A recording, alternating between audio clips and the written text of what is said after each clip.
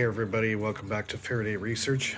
This is going to be part one of two, and the first demonstration I'm going to show an AC configuration. So I've done some major changes. If you tuned into Bernie's podcast last night, I showed the whole system. I've done some more refining and found out some more interesting data.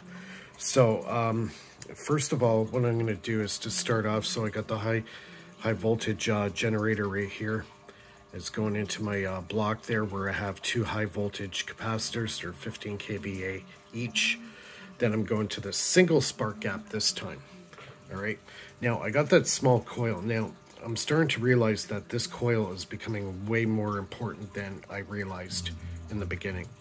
So I'm still using the small one. I'm going to be printing off my new Tesla coil hopefully in the next couple of weeks, and have to do some repairs to my 3D printer because we moved and it got beat up a little bit, so I have to do some minor repairs to it.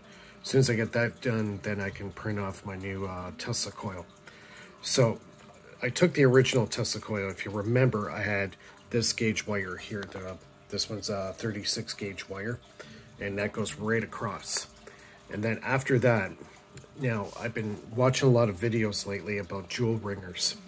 Now jewel ringers have basically kind of give me the realization of this is how you're supposed to extract the power off a Tesla coil. So basically this is a Tesla coil modified with speaker wire on top of it. I believe this is 20 gauge speaker wire. I believe it's 20 gauge. So I wrap the entire distance of the coil again on top of it. So they're insulated, so there's a dielectric in between the two.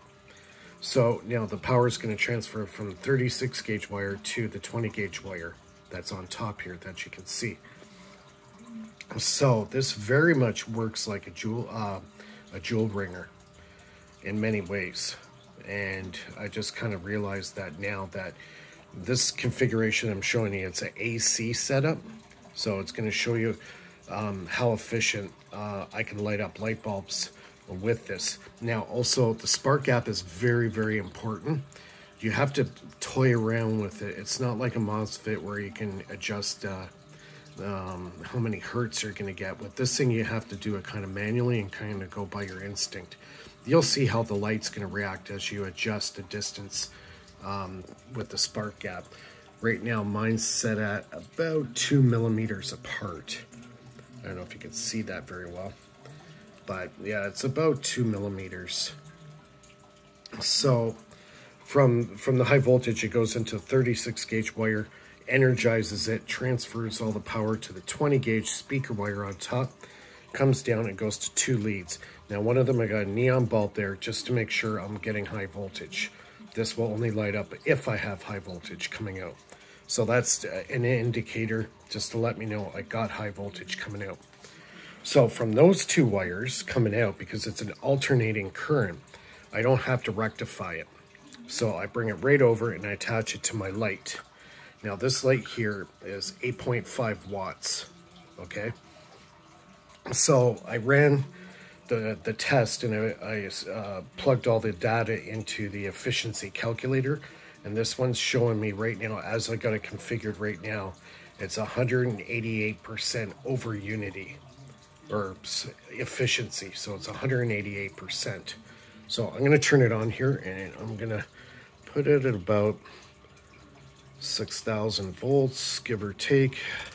All right, so as you can see, it's lit up. It's blinking because if I put more voltage, the duties or the frequency is going to go higher and it'll become more steady. So let's put it up to about 8. Now that's pretty steady light. Now this is 8.5 watts. It's really bright, as you can tell. On the camera, it kind of looks like it's kind of fluttering a bit, but that's because just refresh rate of the screen. But for me, it's really bright, like it's fully lit up. So this is a very good prime example of having, there's the neon, so you can see the neon's glowing, so I do have high voltage coming out. There's a spark gap. Now it's flickering actually a lot more on the camera than it is looking at it here. It's It's more of a steadier stream. But you can see I'm really lighting up light bulbs like fantastic. Now, just for kicks and giggles, I'm going to shut it off. I'm going to power it down here so I don't shock myself. All right, I'm going to put an 11 watt bulb. This is a CFL bulb. Now, this one here is kind of pushing it. It can't really do it.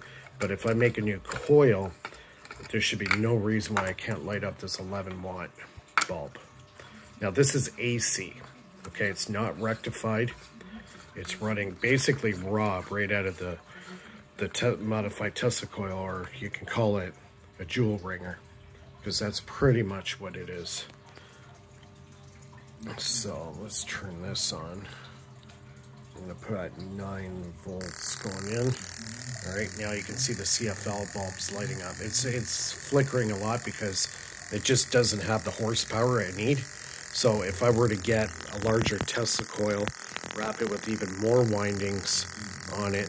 Now this is also coreless. It's an air coil. All right, it's an air core. There's no core in this. So I'm lighting up 11 watts, and I'm using about probably about 7 watts, give or take 7 watts. So 7 watts, and I'm lighting up 11 watts. So, but anyways, the 8.5 watts works a lot better than this. It's more steady, it's more consistent, and it's something that you could actually use. So it's not taking that much power, but I'm finding the DC, which is going to be part 2, is actually more efficient. Believe it or not, it's actually way more efficient, because it's going back to the same old scenario I've been saying all along. Any over unity system has to have capacitance. If you don't have capacitance in the system, you can't get that high values. Now, I did some tests with my DC setup yesterday, and it was showing me my efficiency was at 288%. Or sorry, 255. It was at 255% over unity, which is really cool. So in the next video, part 2, I'm going to hook everything up. I'm going to be charging these up and light a light bulb. Now, I've been toying around with cores, with transformers, and I made this one. I inverted it this way because I wanted to get the 2 cores closer together. So I have this one's 22 gauge wire, 50 turns, and the secondary coil is the same gauge, and it is 100 turns. So I got 50 and 100. Now I could actually go even higher with this. I could go to maybe say 200 turns and see what would happen. It's a balancing act. From what I was reading up, you try to go a 50 to 1 ratio, or a 2 to 1 ratio, however you want to look at it. So this one's like 50-50. So 50 turns, 100 turns. So yeah, I'll hook it up in the next video. Even charging up capacitors without the transformer seems to be, you know, very efficient, and it charges up very fast. And I'll use like a light bulb, and then you can see the capacitance. I'll shut it off, and you'll see the light will still actually be lit. It'll be actually running off the DC power source as a load. And actually, with this bulb here, it lasts almost 5 minutes. So yeah, I'll show that in the next video, but yeah, for now, I'm making some headway here. I'm actually achieving what I want to do.